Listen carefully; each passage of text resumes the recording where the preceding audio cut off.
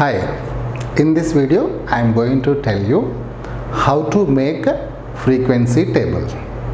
If raw data is given, raw data is there, so that raw data how to make it as a group data. Before that, I want you to subscribe my channel and also click the bell button so that all the lessons you will be getting notifications. Also, you share this lesson to your friends so that they will also understand. In this lesson, I am speaking completely English. So with this, you also can learn how to speak English and how to use the mathematical language in the form of English. Let us go to how to make the frequency table. Now this is marks of 20 students are as follows. 20 students marks are given here. Okay, 10 students one row, 10 students one row. Now this is raw data. That means I have collected this data by going to a class. So now this is raw data. This raw data we have to change it into group data.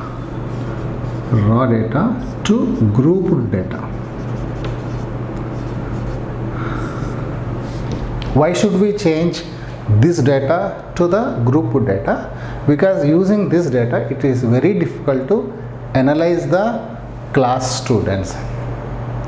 So that is why if it is arranged, if all these students are arranged in groups, then it will be easy to analyze the statistics of these students. Okay, now let us see step number 1. Step number 1, you have to find out the range from which number to which number these marks are distributed. So range is also very important. Range is nothing but highest. I can call these as marks as well as the score or observations. So highest I will write score minus lowest score. So this is the first step. So identify from this the highest. 48 is the highest. Yes, 48 is the highest, and the lowest is 18. Yeah. So highest is 48 and lowest is 18, which is equal to 30. So with the 30 marks range, all these students, 20 students got the marks. That means all these 20 students got the marks between 18 to 48. That means the range of the marks is 30. Now let us go to the step 2. Now we have to divide it into the groups. What are the groups? Groups will be divided between the marks. For example, 10 to 20 marks. So these are the marks, because now we are dealing the marks. So we will be getting the marks. 10 to 20 is one group. So this is also called class. Class is nothing but a group. And some people will say class interval. That is also okay. You can say group, you can say class, you can say class interval. So 10 to 20. So 10 is the lower limit and 20 is the upper limit. The difference is known as size of the class. Size of the class. So between 10 to 20, the size is 10. So in this, we don't know what is the lower limit, what is the upper limit, what is the size of the class. So those things we have to find out. So now this size depends upon the number of groups. Number of groups. Number of groups means classes. Class is nothing but a group. So how many classes we have to make? In this nothing is given. So then how many classes? Usually 6 or 7 or 8 classes are okay. So 6, 7, 8 are easy to analyze the data. So now size of the class is the next target. Size of the class is equal to range divided by number of classes, number of groups, number of class intervals.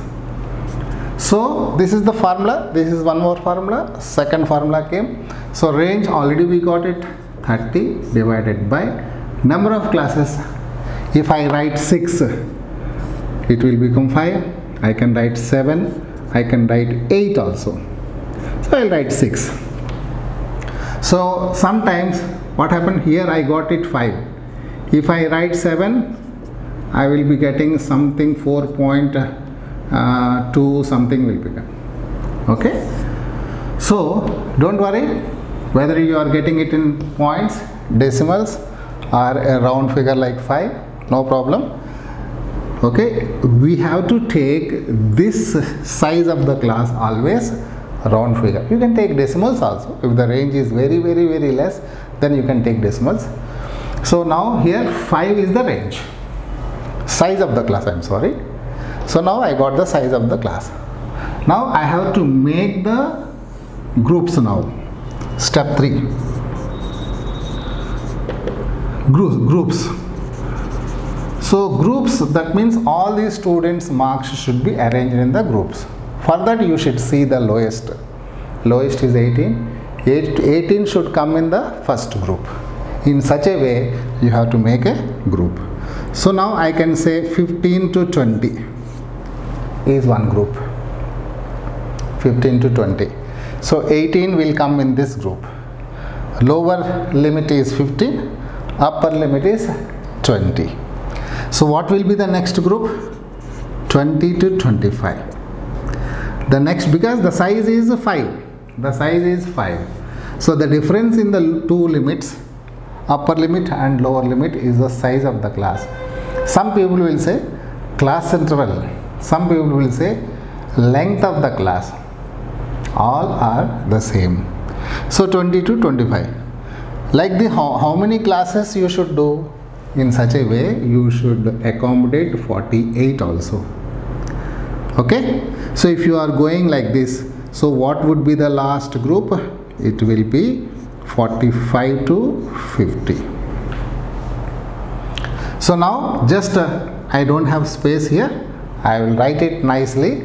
So here, right, the first group is 15 to 20 and the second group is 20 to 25, third group is 25 to 30, 30 to 35 and 35 to 40 and 40 to 45, 45 to 50. You must be asking me, sir, you said only 6 classes. Here we got more than 6. 1, 2, 3, 4, 5, 6, 7. No problem. You may be getting one class extra, sometimes one class less. You will not be getting all the time, you will not get exactly 6 classes. You may be getting one class extra. But this is the first part. So I have made into the groups. So this is known as class. Some people will say intervals also. You can say interval. And you can say groups. Or you can say simply marks, because all these are marks only, because marks are given. In the place of marks, if these are some weights, you can write weight. If in this place of marks, if these things are the maybe apples, all these 20 students are having apples. So in the place of marks, you can write apples. Whatever the variable that you can write here, you can mark. You can have group, you can have simply class, or you can have class interval. So next, I have to arrange all these students in this. Let us go to the first student, 20. So 20 is there in the first group as well as in the second group. So in this, all this lower limit only to be considered, included. Upper limit is not included. Maybe in my previous lesson, you may be hearing that upper limit is to be considered? No, only lower limit is to be considered, and upper limit should not be considered. 20, so 20 is their upper limit of the first class, lower limit, so this 20 will come in this. You mark as a 1. 1 means 1 student. This is not 1, a tally mark. In this place you can put anything. Some people will be putting like this. So 1 student came here. So you can represent any mark. So that is why this we call this as a mark, and also we call it as a tally mark. Tally mark. We are tallying these students with this table. Now cut it, because 20 is adjusted here. Now 18. Keep your finger here. 18 will come in the first group. Cut it. 32. 32 will come in this group. Cut it. Once you have arranged here, you should cut it. 41 will come in this group. Cut it. 26, it will come in this group. Cut it. You make one procedure. 28 again. 28, where it will come? Again in the same group it will come. You put one more mark, second mark. Cut it. Now check, tally. How many we have cut? 1, 2, 3, 4, 5, 6. Sometimes you may be getting disturbance. At that time, this will help you. Now, how many students were written here? 1, 2, 3, 4, 5, 6. 1, 2, 3, 4, 5, 6. Yes, tallied. So, in between, even if you get distracted, there is no problem. Now go to 34. Cut it. 34 here. And 48, cut it here, and 24 again, and 20, it will come in the second group. Upper limit is not to be considered. Cut it. And 19, you put it here and you cut it. 26, again you put it here and you cut it. 28, again you put it here and you cut it. 33, here and cut it. 34, here and cut it. 32, 4 are over. 32 will come in this group. The fifth one you have to make a cross mark. That will indicate it is a bunch. When you are counting, it will be difficult. If you make a bunch, each bunch is 5. So the fifth one is cross. So this is one bunch, 5. So 32, here I have put it, I did not cross it. And 37, again it will come in this, cross it. 40, upper limit is not possible, lower limit you have to write here. And 38, where it will come here. And 29, again fifth one you make it across. So over. Now I have adjusted, I have kept all the students' marks in the groups. So then what will be the next? You count how many students are there in each group. So here 2 students are there, and here 3 students are there, here 5 students, 4 and 1, and here also 5 students are there, here 2 students are there, here 2 students, and here 1 student. So this we call it as a frequency. That is why this table we call it as a frequency table. Frequency table which shows the frequency. What is frequency? The number of things. In this, things are students. The number of things present in the group is known as the frequency. You may be getting as a definition also. Define frequency. Very simple. Number of things, because these are the things. In this particular question, they are students. Number of students in each group. In a group, we call it as a frequency. This table has a frequency, That is why we call this table as a frequency table. Let us verify whether this is correct or not. You add all the numbers. 2 plus 3, 5 plus 5, 10 plus 5, 15, 15 plus 2, 17, 19 and 20. So 20 students, 20 students. So our frequency table is tallied and it is correct. I hope you have understood. Take your textbook. So many questions are there. Take 2 problems and make the frequency table. One more thing.